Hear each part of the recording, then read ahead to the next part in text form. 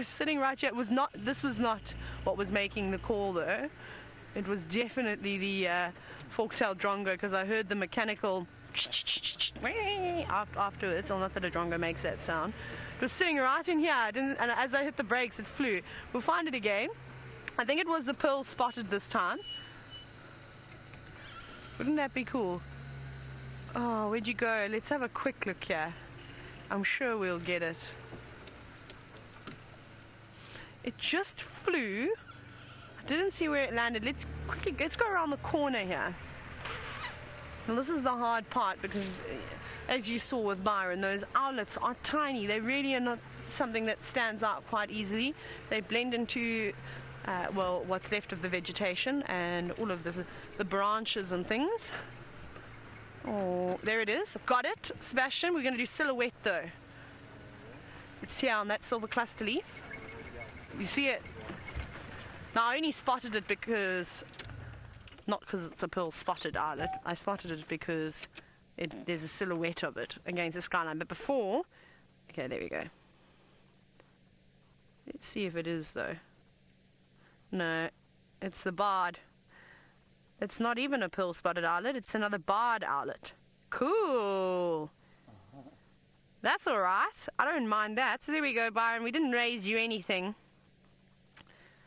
Well, we're on par, aren't we?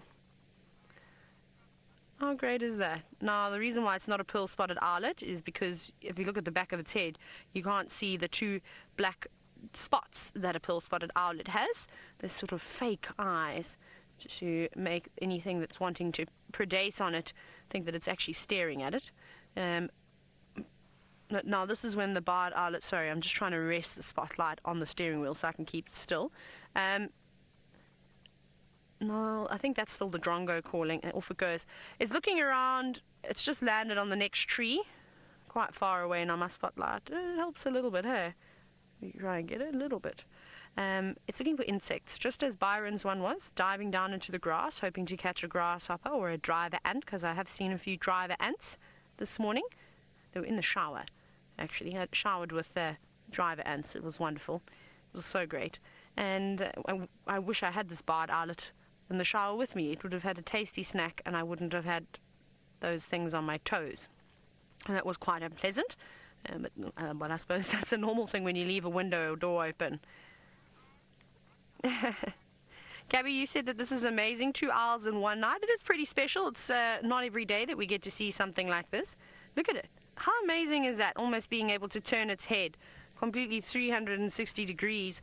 Now it's dived down in the grass again, and you've already had that experience with Byron trying to find the owl once it goes into the grass, unless it flies back up to its perch, which it just has. Oh, nice. It was obviously unlucky. I don't think it got anything that time around. But they're really small.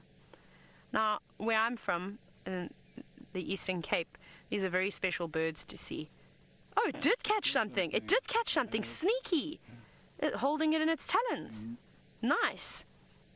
I wonder what it caught. It could be anything. It's discarding parts of this insect that it doesn't seem to enjoy. So you saw exactly that. Landing, I can't keep the spotlight in the same place. Landing down on the ground, catching its meal, and then eating it back on a perch. Oh, it was a cricket! A massive cricket! That is great! Well done.